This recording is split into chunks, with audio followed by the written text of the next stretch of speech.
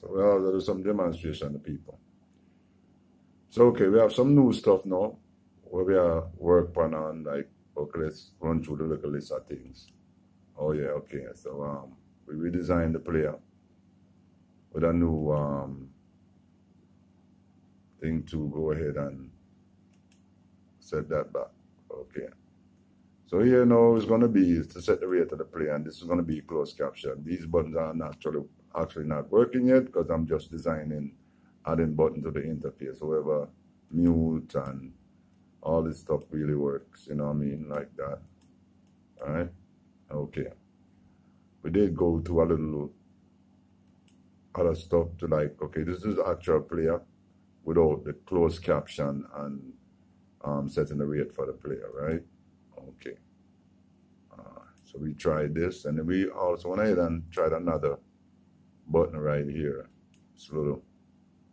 But that one come more to the traditional HTML5 player. So HTML5 player is this. Now, back in the days when I was using Flash and I was using Real Audio and Microsoft Windows codes to put, like, a picture inside a web page, or, you know what I mean, a video player. Those days are long gone. Now we have HTML5 and all this stuff is embedded now in the code of the World Wide Web. And this is what they give us, right? So, but they give us this, and they also give us other ways of getting to do this, change up the stuff on it, you know, change the interface. Well, there's a lot of people over here, like, let me go jump into the website, that's Bootstrap, but I'm here, like, okay, you have Playa and Playa. These guys are the guys that love to say they are making players, right? Different players. We have Video.js, and then we have, okay, so we scroll through them, right? And just get the whole 9 yards, everything will come through. So different guys are doing different players. My thing, I never really got into HTML5 things like this, because I'm doing this, I never really got into it that way. And when HTML5 program came around, I read the thing for about a week when the new development came and language and everything. And after studying that, after 2 weeks, I created a program named HTML5 Generator to do some things. First, well, we have something here. So this is our source code right here, source type. And I click on the source type, and I'll go down, and I'll find it for you. The source code is right here, right? So I have to generate it right there, because there's a lot of things about generating video stuff. We like things separated. It depends on someone who's actually a developer, and they want to use the code in many different ways. Okay, I'm insert a player, and I explain what happened. Okay, now here is my source code, right? Here is my player, okay? But within this player right here, this player definitely has embedded the video. So I actually did it wrong, you know, but I'm gonna go back up there and do the right thing. I inserted a video. So I made multiple buttons on here to just insert a video on the fly. But to generate a video, we'll generate the video with the source code to explain what I wanted to just explain a few minutes ago. Okay, fine. So the source code is here. Okay, let me widen this guy up a little bit more. And the source code ends up here. Well, that's like computer magic, right? See?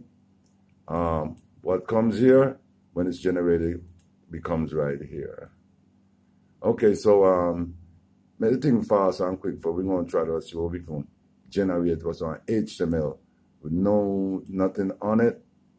It's just a basic HTML page, right? Okay, we find a live here, and it should try to show us this. In 2166, an immortal tyrant named Vandal. So you see, okay. The actual point behind that, this software that I created actually just does this. Create a player for you on the fly. Let's close out this area right here. It also writes the code for you, right? Which is here.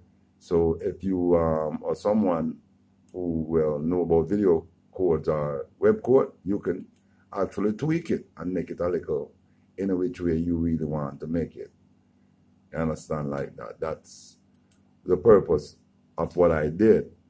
But over a period of time, the program really grew. I mean, it said grew, it get bigger, you know, as you went along, right? So, okay, magic, pure magic I put inside of the program now.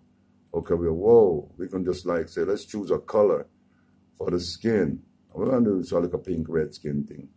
And we also could choose a style for the control, okay? And most of the stuff are just there. So we'll just come up in the plan. We just got things already embedded, file and all that kind of stuff. But okay, when we did that, we can go over here and I have a thing what we call like a template set up. And this template right here, automatically, if you insert it, it'll do a thing. But we just don't want to give a white template. So I'm going to go over here and open this guy right here. At least even choose a background. You know what I mean? Some kind of background set to like, okay, we do music, creativity or something like that. Okay, fine. All right, but let's get the front text. Make the front text, we'll find a color real fast, white. Okay, cool. And we'll close out that. Open back the template sheet and we'll look on which one we're going to, we're going to do the first template. I think the first one is the one we just inserted that inside of the program, right? And we can find out by going back over here to the code and look in the code drawer and see that a bunch of code just got generated up in there, right? So apart about all this code that's generated in the background, I have to sit around and write the library in the background, you know. So the library for the program to communicate with itself and said, okay, fine, I'm going to go look for this and put this there. Okay. So now we sort of have this. Okay, so that's a basic touch, right? Now, okay, so our background was there and everything. And we should now clear. Okay, and that to show you that the background is there. I really don't like the background that's still. So I should really change and get a different type of background. That's stuff. Let's do this color of music. Color of music is a nice one. Okay, let's get to making a real player page now. Cool. Let's do what we're doing right here. We have to come over here and find custom player and click on custom player. And it just created a custom player for me, right? And now I will go back to the template generator, right? And generate a template in the program. And then we'll go back to the code and we'll say, give us something what we just did. In 2166, an immortal tyrant named Vandal Savage conquered the world and murdered my wife and child. Okay. I assembled an elite team to hunt him throughout time and stop his run. So that's the basic thing what the HTML5 program does. So as I said, well, they have a bunch of colors they can go to. We did over 2,000 and odd color. I wrote 2,000 and odd color for this program, right? Okay. It took me a couple of days well to do it, but I did that to make sure the program could series through like over 500 and something different colors. So bless you watch my HTML5 update. Get it on YouTube. Hey, you know, it's going to be on Facebook. And if you're on my WhatsApp, generally I put up them things there too. That's a blessing. VGA.smtvs.com. Keep your eye on the site, man. We'll come with a new thing. So, like we said, the new players will be integrated into the program. So when people go in, they can generate that. The program now is actually giving you stuff like this player right here. Yes, we still do the thing right here, you know, it's still the same thing, right? Okay, it's a movie coming up. We can do different colors. So we are finalizing the release for the cloud. So it's kind of cool. Bless up.